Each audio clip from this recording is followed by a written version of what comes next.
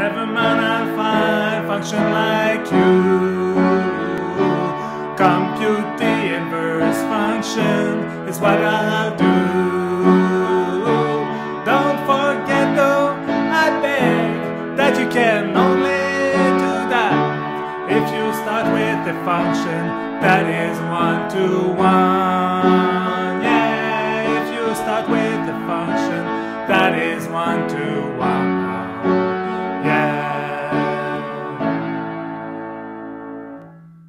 Alright, so what we're going to do in this video is study inverse functions. Okay, so what we want to do today is study inverse functions, but let me start by giving you an explicit example of an inverse function. So let me define a function capital F of t, which is a function that converts temperatures in Celsius degrees to Fahrenheit degrees.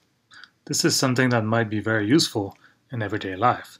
And you probably know how it goes. So if you're given a temperature in Celsius degrees, to get the temperature in Fahrenheit degrees, you need to multiply by 9/5 and add 32. Alright, what is the inverse function in this case? Well, the inverse function, which we will denote as f minus 1 of t, minus 1 does not mean reciprocal here, it means inverse function. Well, it will do the exact inverse process. So we'll start with taking a temperature in Fahrenheit degrees and converting it into a temperature in Celsius degrees. And what does it look like? Well, you could obtain that by solving the previous equation for t. What you'll get is that the inverse function is given by 5/9 times t minus 32. So in other words, you take a temperature in Fahrenheit, remove 32, multiply by 5/9, and you get the temperature in Celsius degrees. So this is an example of an inverse function, and what we'll do in this video is study the general theory of inverse functions. Okay, so in general, to be able to define the inverse of a function f, we must require that f is a 1-to-1 function. So let me first recall what 1-to-1 functions are. So a function f is 1-to-1 or injective if it never takes the same value twice. What that means is that for any two x1 and x2 that are different, the output of the function f of x1 must also be different from f of x2. So if you think of a function as being a map between the domain and the range, then a 1-to-1 function would be an assignment that looks like this, where to every 2 points that are different in the domain, I'll assign different points in the image. So that's a 1-to-1 function. Now an example of a function that would not be 1-to-1 would be something like this, an assignment where I take 2 points in the domain and map them to the same point in the range. So this is not 1-to-1. It's 2-to-1 in this example. Now you can also see what happens from the graph of the function point of view. So a function that is 1-to-1 will have a graph, for example, that would look like this, right? So for any 2 points here, 2 x's, the output of the function must be different. So this would be 1-to-1. Now an example of a function that would not be 1-to-1 would be something like this. If I take a function like this, this is not 1-to-1 because there are, for example, 2 points here that will have, somewhere here, will have the exact same y value, right? So this is not a 1-to-1 function. In fact, that leads me to something called the horizontal line test to determine whether a function is 1-to-1 or not. So what this test is saying is that a function is 1-to-1 if and only if, this symbol means if and only if, no horizontal line intersects its graph more than once.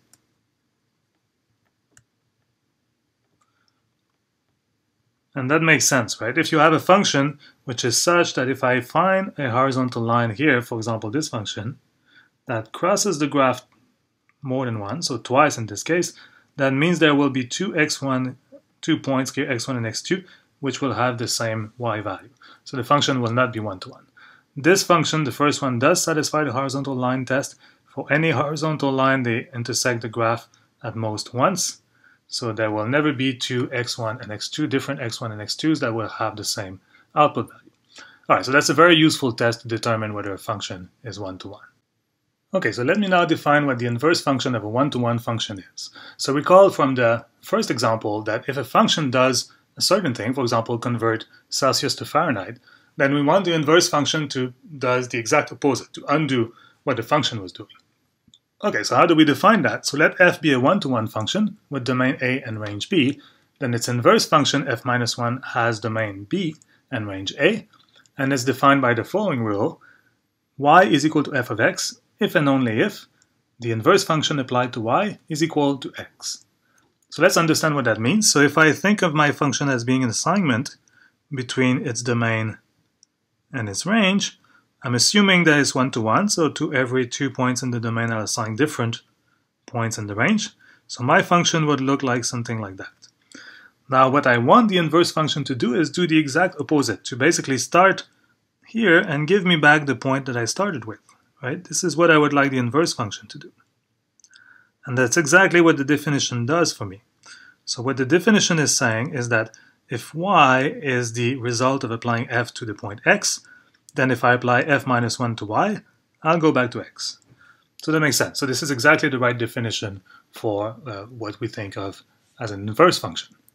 Now it's important to note if the function was not one-to-one, there would be 2 points or more here that would be assigned to the same point in B, so you would not be able to define the inverse because you wouldn't know where to go back, right? You would have multiple choices here. So that's why we need to require that it's one-to-one.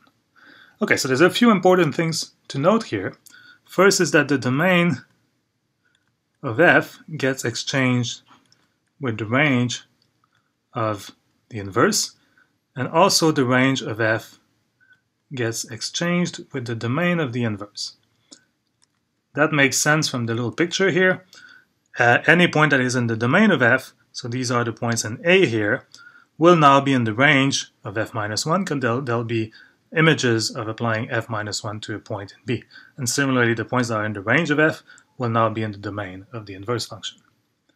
Okay, another thing that's important to note is that if I start by applying f to a point x, and then I apply the inverse function, well, I should go back to the same x, right? If I start here, apply f, apply the inverse back, I should go back to the same point. And that's true as long as x is in the domain of f. Very important, in fact, this condition. We'll see why when we study, for example, inverse trig functions. And we have the opposite statement, so if I start with the point now in B, apply the inverse function, then apply my function, I should go back to x, so I start here, apply the inverse, go back to f, go back to x, as long as x is now in the domain of the inverse, or the range of f. Okay, and there's one last thing that I want to mention before we work through an example. It's just a notation thing, but that's very important. F minus 1 of x means the inverse function of x. It's not the same thing as taking the reciprocal of the function, which would be 1 over f of x. These are different things, very different. So it's very important you don't confuse the two notations. Okay, so let me now work through an example. Suppose that I'm given the function square root of minus x minus 1, and I want to find the inverse function f minus 1 of x. So the first thing you may want to do is calculate the domain and the range of the function, because these will become the range and the domain of the inverse function. So in this case, what is the domain of f? Well, f is a square root of something, so the something must be positive. So minus x minus 1 must be greater than 0, which implies that x must be less than minus 1. So in other words, the domain is all negative numbers less or equal to minus 1. And as for the range of f, well, f is the square root of a number, so the square root of a number is always a positive number, so the range here will be all positive numbers. Okay, and the next thing you want to do is to check that the function is one-to-one. So here it is pretty clear. So the function is the square root of something. So for any two numbers, x1 and x2, the square root of any two different numbers are always different, right? So for any x1 not equal to x2, f of x1 will not be equal to f of x2. So the function is one-to-one. Another thing I could do to check that the function is one-to-one is just sketch a graph of the function and check whether it passes the horizontal line test. So in this case, the function is a square root. It starts here at the point minus 1, 0, opens up on the negative side.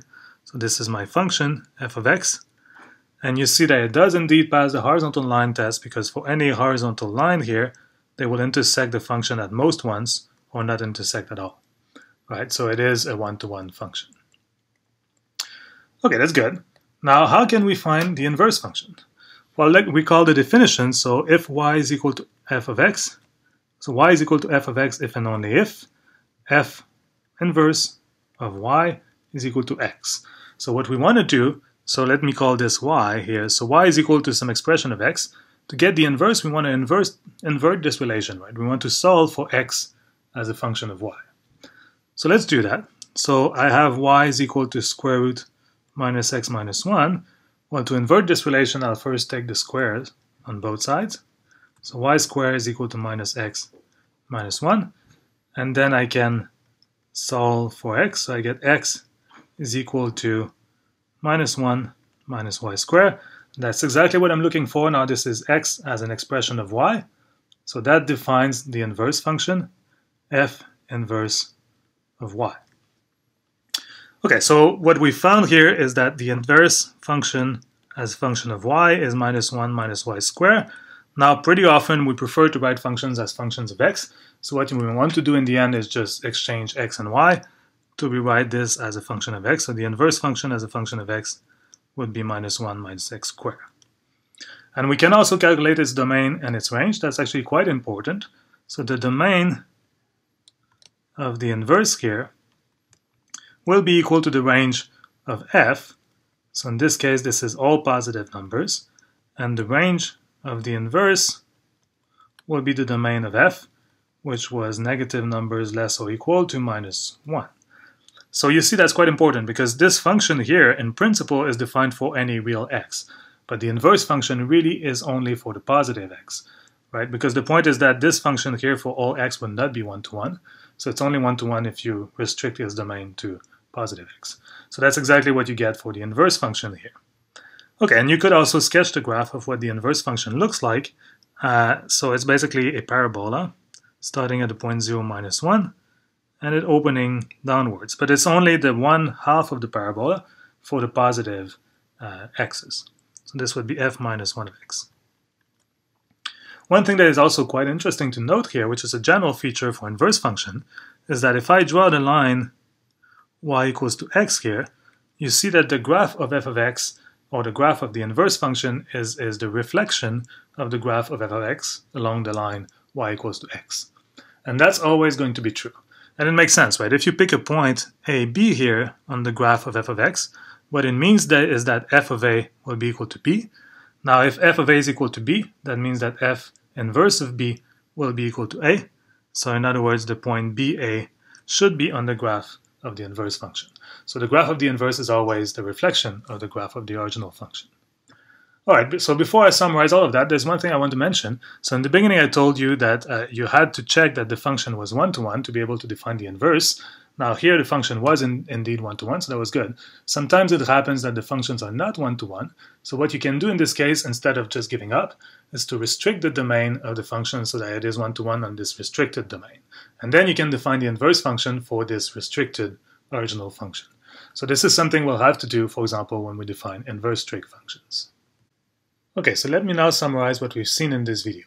So how can you calculate the inverse of a function f? So the first step is to calculate the domain and the range of f, because those will become the range and the domain of the inverse function. Second step is to check that f is a one-to-one function. If it's not, don't give up. What you can do is restrict the domain of f so it becomes one-to-one on this restricted domain, and then try to calculate the inverse function for this restricted original function. Third step, well, you write y is equal to f of x.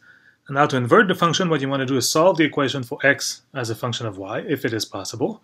And this will give you the inverse function x is equal to f inverse of y. And finally, the fourth step, we generally prefer to write a function as a function of x, not y. So to write f inverse as a function of x, you interchange x and y, and you get y as being the f inverse of x.